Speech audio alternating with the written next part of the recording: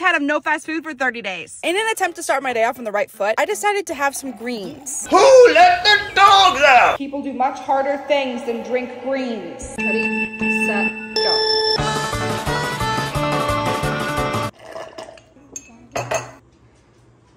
I was being dramatic. I'm over the chili. This is the last time that I have to eat chili.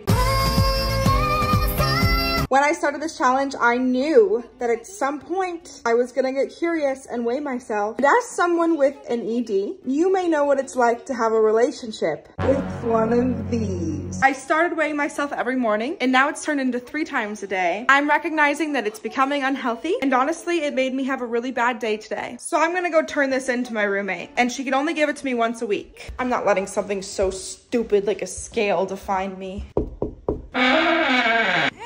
I'm turning this into you. Boom bow, that's how you fix that. What are you doing in my swamp?